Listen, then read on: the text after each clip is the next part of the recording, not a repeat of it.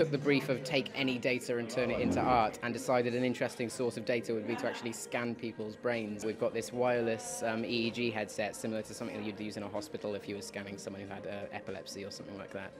And it so broadcasts just the raw electrical impulses from having contact with your head into a computer. And then there's a set of formulas that work out how excited you are, how meditative, how engaged, how frustrated you are. And it uses those as a set of rules for generating music and generating visuals, so it's controlling like, the elements that we're seeing kind of on the screen here. It feels quite comfortable. I'll say it's not intrusive at all, so it's feeling quite relaxed at the moment. So you're expecting the music to be quite relaxed as well when it starts? Depends what kind of music it is.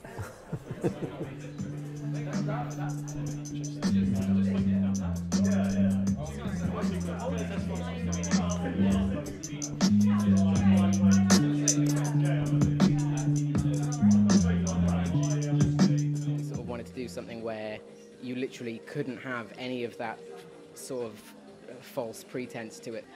Get rid of all of the stuff where people might lie about their music tastes or pretend that they like things that they don't, and literally just take what is actively engaging to their brain so that other people can see art made from other people's experience of art while they're actually having that experience.